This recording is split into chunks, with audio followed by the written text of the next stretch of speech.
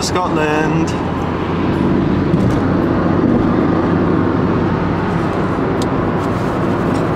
Welcome to Scotland! We continue our journey to Scotland. As we do, we think about belonging. We all need someone to belong with, or a place to belong to feel part of something, a community or perhaps a tribe. Sometimes where we grow up, or the people we are introduced to, do not give us a sense of belonging. So we go searching, and it's so important that we do. Sometimes searching can take in form of a journey, and other times it will require looking within. We both currently live in the south of England, and we have done for about 10 years. With jobs, responsibilities, and the feeling of necessity, we stay here, but we don't necessarily like where we belong as much as we once did, because we're no longer the same people, and so we search too. When life permits it, we need to make the conscious effort to go to the place where we belong. The one that makes us feel a certain way, the intuitive feeling we recognise as home, even though we can't quite explain it in words or rational thought. Sometimes belonging isn't rational, sometimes it goes deeper than that. A place that we can call home can be a certain landscape, certain wildlife, certain smells, our favourite people, or the music we enjoy listening to.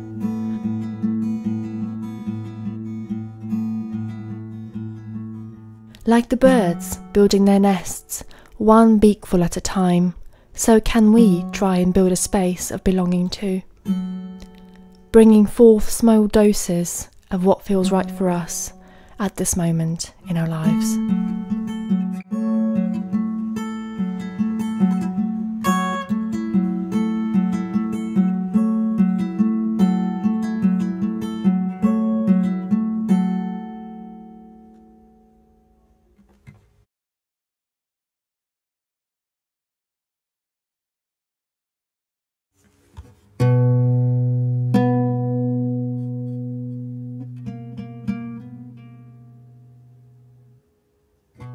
We visited the Cainrgorm reindeer herd, Britain's only free-ranging herd of reindeer. The reindeers have lived in the Cainrgorms since 1952. The herd are permitted to graze on over 10,000 acres upon the mountainsides, and they are beautifully wild.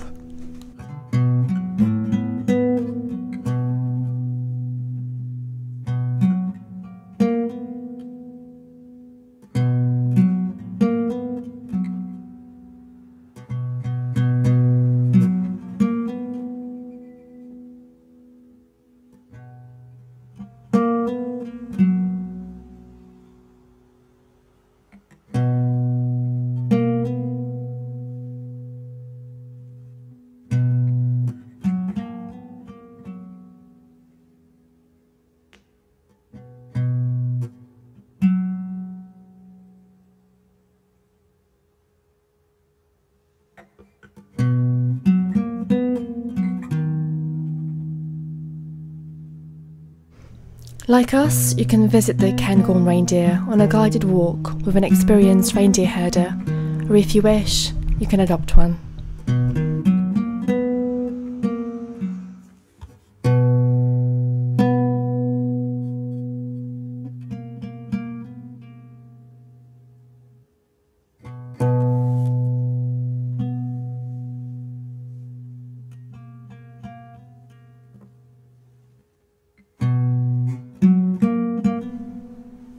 They live on this land, and the land lives within them. It's a beautiful relationship to witness and to be part of.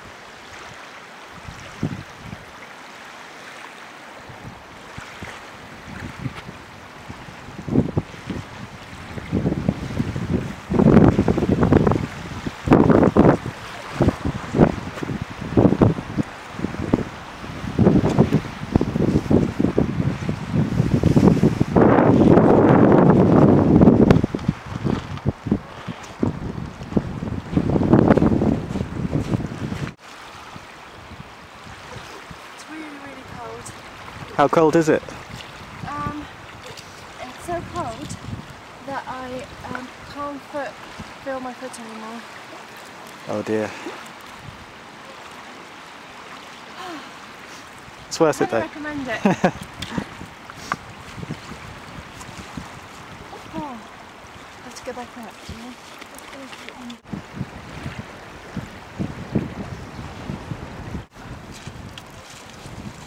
It's too cold. So how are you feeling about being out here? Up here, in Loch Morlich.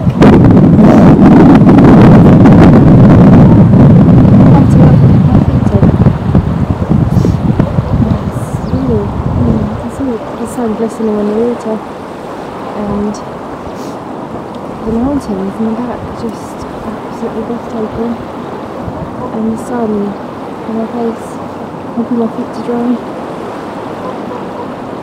Yes, beautiful, beautiful.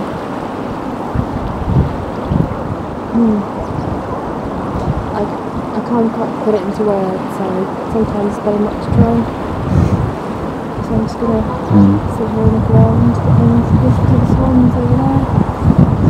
There's four of them. Really, really beautiful.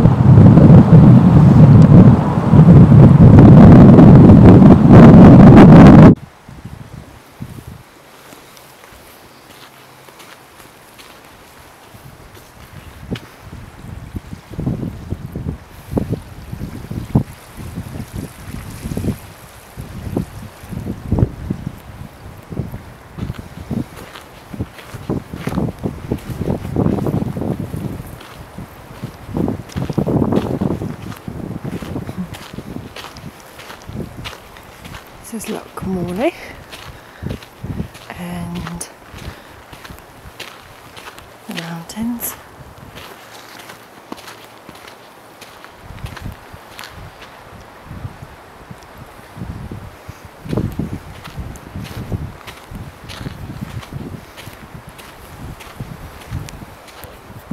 Hello.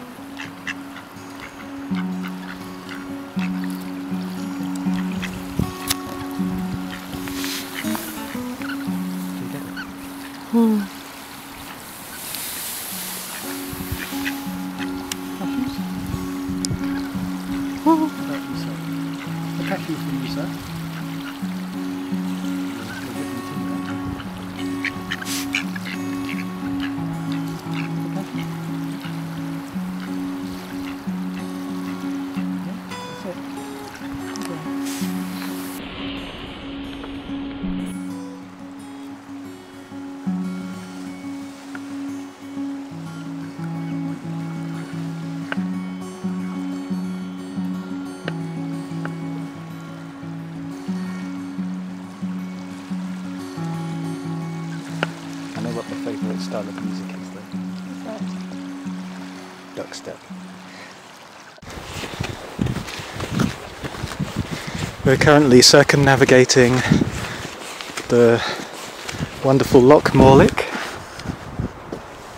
which is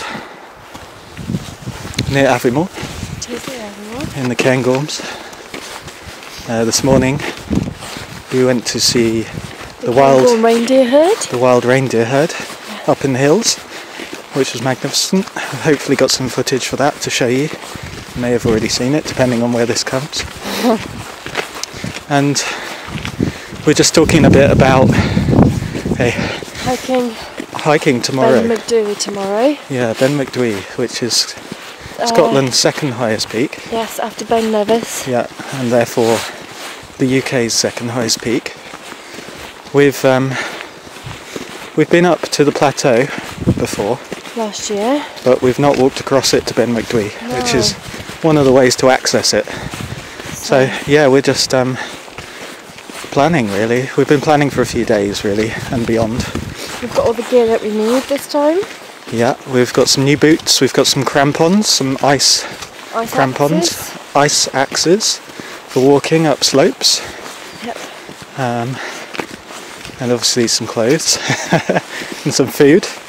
And we're just talking about what time we're going to leave tomorrow, like early morning before sunrise, to get up to the starting point. Before sunrise will be quite beautiful to see. Yeah, hopefully. Because we'll be starting from the ski centre, so it'll be quite high up anyway. Yeah. So if we get there for about sunrise, so sometime before 6 in the morning. Yeah. Hopefully, if the visibility is good, a nice pinky hue. And then it's supposed to be an 8-hour hike without stopping.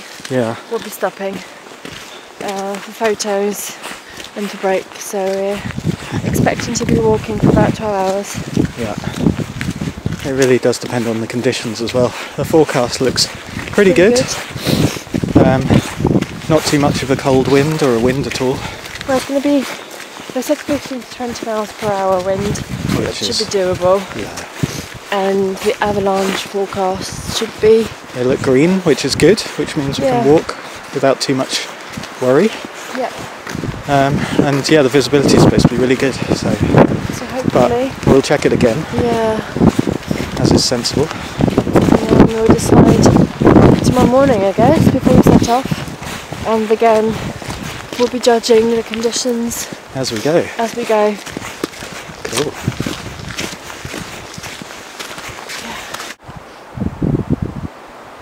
So the other thing we just wanted to say was a huge thank you to those of you who've watched our first video. The response has been really good so far to the video, to this general idea, this kind of thing that we're setting out to do. Lots of people really positive about the kind of aims of what we want to do and what we want to talk about, some of the mental health stuff, some of the well-being stuff, and certainly some of this stuff, the outdoor stuff. Yeah, it's really exciting to hear, and it's exciting for us as well because we're looking forward to doing all these things and combining all of our loves together. Yeah. And it's really amazing to have a positive response from Yeah. everybody. It just shows that we're on the right track and it's worth hearing about and it's worth speaking about. Yeah, which of course it is. It's really amazing to have feedback as well, so things you'd like to see more of that we do, just let us know as well. You can send us a comment or you can drop us a comment at our Instagram. Yeah. Which is no. At no_. Yep.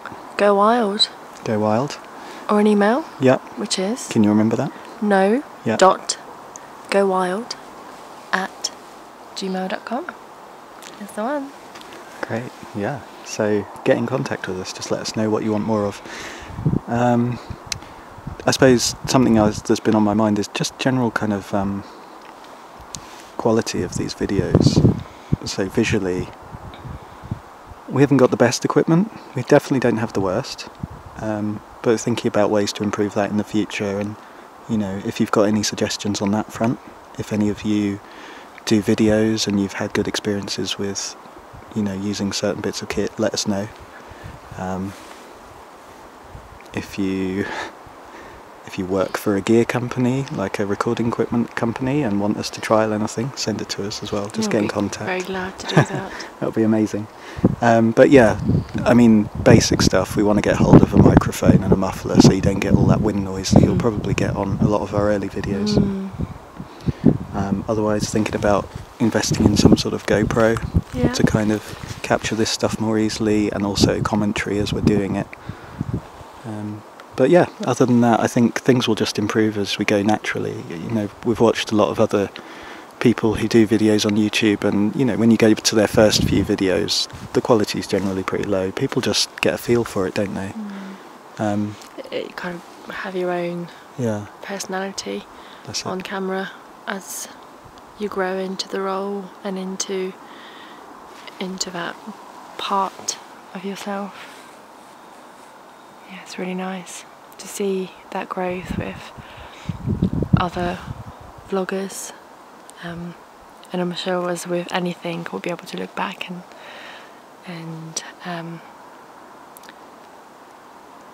laugh at ourselves with at the innocence yes, of these few videos. Tenderly laugh at ourselves.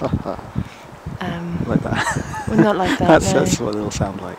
It's a hearty laugh. Not, No, that was more of a chortle. okay. Okay. A soft chuckle. That's it. Look at the trees up there. They're really tall. They're amazing. Really beautiful. Little Dizzy. spin. Okay, Yep. catch you later.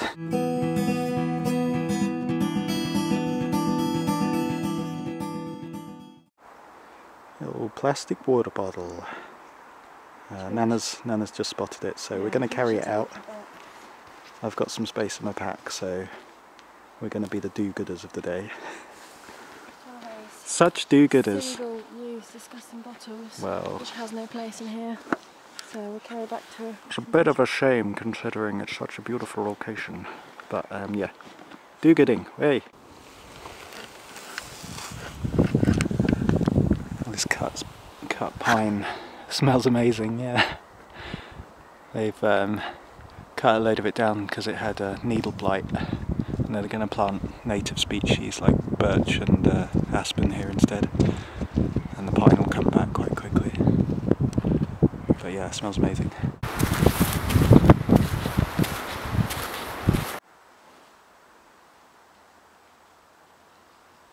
Wah wah wee wah.